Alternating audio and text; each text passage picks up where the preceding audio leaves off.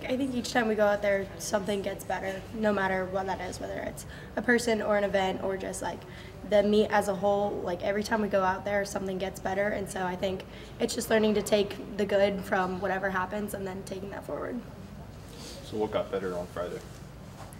I think a lot of people had a lot of good moments. You know, we had Kai's beam, our beam team in general. I think that was one of our best beam performances that we've done all year, and so there's just a lot of wins that can come out of that, and so we just gotta take it and move forward.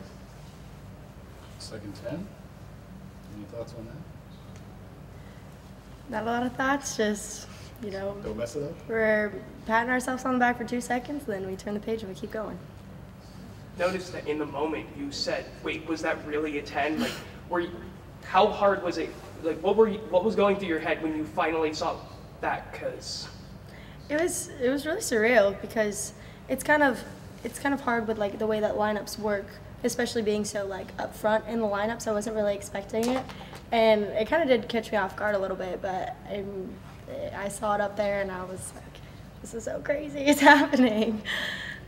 But like I said, we just like the rest of the team. Like you have to keep moving forward. You can't just settle in that one moment. You still got 2 events to go, 3 events to go, so you can't get complacent there. Jay mentioned how that vault was like relatively new for you.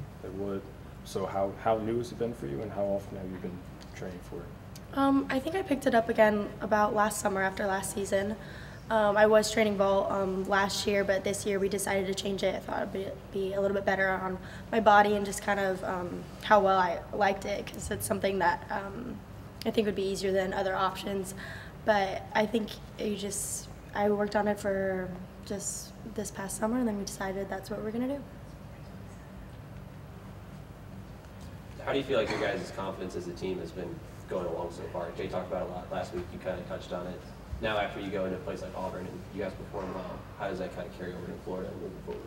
I think this past weekend we had a huge confidence boost going into an arena like Auburn with all of the crazy environments that they got over there, and so we really I thought we handled it so incredibly well with all of the chaos that goes on over there, and it really does like help boost your confidence, because you know if you can do it in this setting, then you come home, then it's almost like a little bit easier to do it at home. So.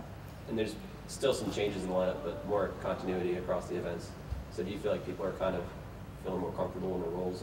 Yeah, I think we're starting to kind of settle in, to kind of get into a normal groove of how our lineups work, how each meet goes every single week, which can be kind of draining, but I think we're kind of just, you know, getting to the rhythm of it, and we're keeping moving forward. Trinity Thomas is just so good and has been pretty consistent, consistently. I guess just as a fellow gymnast, what do you see in her and either admire or try to emulate? Yeah, I think Trinity Thomas is an incredible athlete all around, not even just with her gymnastics, her personality as well. You know, I've had the pleasure of meeting her a few times here and there, and she's just such an awesome, like her character, the way that she carries herself, and that's something I really admire about her, because not only is her gymnastics superb, but it's also her character as well. So, recent article came out, or at least it came out in January, but it finally got picked up, that said that you might be training for Asian Championships. And so last May, you had gone to Southeast Asian Games, and you mentioned that it was originally a one-time commitment, but that the door was open for more. What made you decide to just open that door and go through it? Well, I haven't exactly gone through the door yet. The door's open. It's not something that my mind is at right now. I'm really focused on this team, what we're doing, just every person like in this room. That's my main focus right now. And so, you know, it's hard to kind of think ahead for these like months in advance, something like later in the year, and you know, maybe like I said, the door's open for that, but there's no official plans for that. You talk a lot about that, about teammates and doing it for your teammates and that kind of thing. Does that help alleviate some of the pressure on you mentally to do it that way? Is that kind of like why you're doing it? Yeah, I think it can, just because how our scores work is 5-up, 6 count, and it's knowing that like I trust my teammates to go out there just like they trust me to go out there. So I think it kind of does alleviate that pressure a little bit. Did you know who the last LSU gymnast was to get 2 10s back-to-back meets? No. Those bugs. Did you Oh, know really? that? I didn't know that. Yeah.